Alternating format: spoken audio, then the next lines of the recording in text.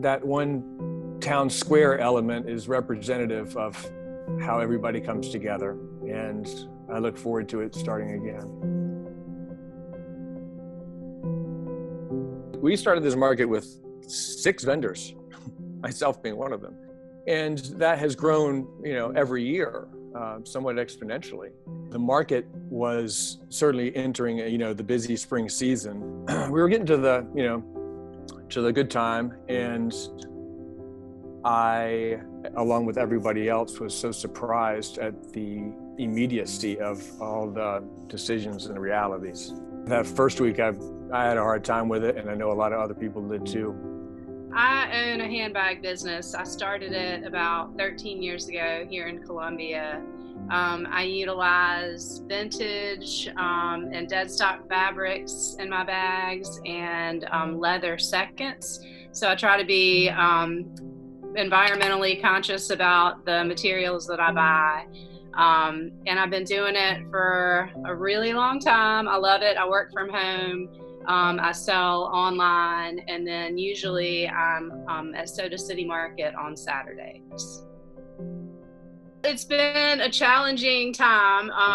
I've been trying to just go with the flow every day and take it one day at a time. Probably the biggest hurdle for me was when I determined that I would no longer have a weekly market. That Saturday market downtown Soda City is a huge source of my revenue. It's like having a storefront one day a week. So I had a feeling that it would probably end up getting canceled, and it did. So I've had to just be creative with how to supplement that income. It's just been a tough time financially for so many people.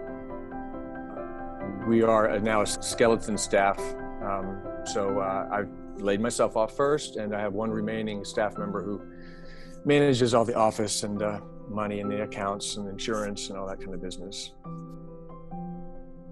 So I continue to push forward. The obstacles are not unlike anybody else has. We all have the same obstacles at the moment. So I'm waiting like everybody else on what the proper reopening thing is, strategies. I love dancing at Soda City because I get to see everybody's happy faces, and some people even dance along with me, which I love. My life has changed because now that Soda City is closed and I don't get to dance, it makes me feel sad because I can't see anybody's happy faces or the vendors, which are amazing. Some of the vendors have been very creative, from the prepared food vendors to crafts, jewelry, online sales, curbside pickup ordering, that type of thing. People dug deep, and people were creative, and people in this city got inventive, or more so. And that really built a community of artistry and abilities that didn't exist before. I've tried to be creative.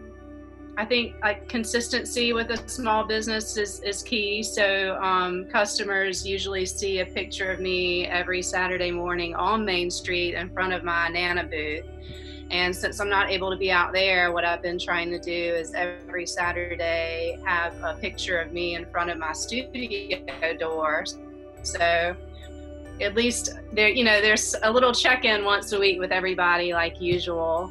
And so I've been doing that every Saturday still. Of course, the past maybe week and a half or two, my studio has turned into kind of mass production mode. I joined a local group of people that are sewing masks for healthcare workers, so donating and sewing masks. And I started doing that, and then pretty quickly thereafter have had non-healthcare workers requesting face masks. And so I have kind of turned over my business to that for now. It's a need, so it's not anything that I ever anticipated that I would take on making.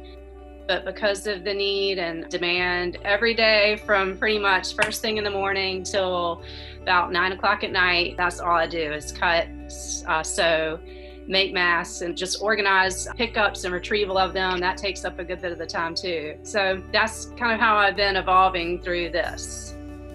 I would tell my customers to just keep supporting those small businesses the best that they can. And their support and their words of kindness have just been huge for me and for so many other small business owner friends of mine. If I send a message to folks, it would be to stay healthy and keep dancing, because I would never ever stop dancing. And I hope you never ever stop dancing too. We miss you, and I know you miss your vendors, and I know you miss the atmosphere, and I know you miss the dogs, and I do too. And we'll all get back to normal at some point, and in the meantime, vendors, above all, are self-reliant, creative survivors. We can't wait to be together as a city again.